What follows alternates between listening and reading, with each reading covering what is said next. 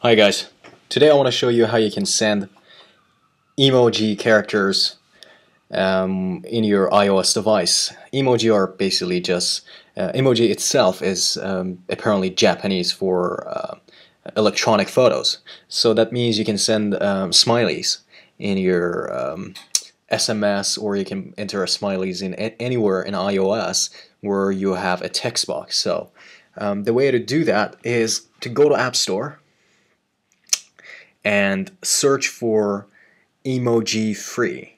It's a free application. You go here and you simply download this application and install it. Now if I put my password here, let's go ahead and install this application. Alright.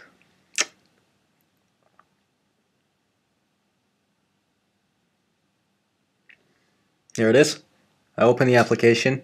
You just see a really simple interface, and a kind of a clumsy interface actually.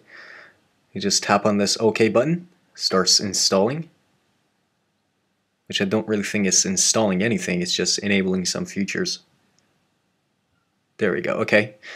After you do that, you see some instructions here, but I'll tell you how you have to enable this setting. Now, just close the emoji free application. If you have the settings application in your iPhone, make sure that you remove it from here, from fast app switching. So hold your finger on that icon, make sure that it starts wiggling. After it starts wiggling, just tap on the delete button and remove the application from the background. Now if you go back here and then go to settings again, the settings application starts fresh. Go to general.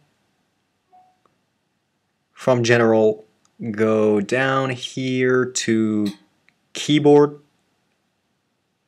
From keyboard, go to international keyboards and then add new keyboard. Now if you look at the list here, just scroll down, you see a new keyboard added. As you can see, it says emoji. Tap here and the emoji keyboard's added for you.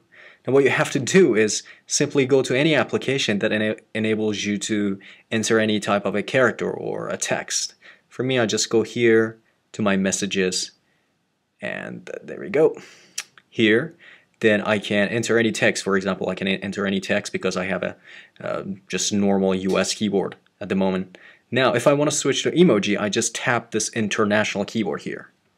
So the international button down here, which is kind of like a globe. I press that, I get the second keyboard, which here is Polish. The next one I tap is emoji. So you can have a look at this. There are tons of different smileys that you can use, and just put them in your SMS messages or any application that has a text field. So there we go. You can just put these here and you can just send your SMS.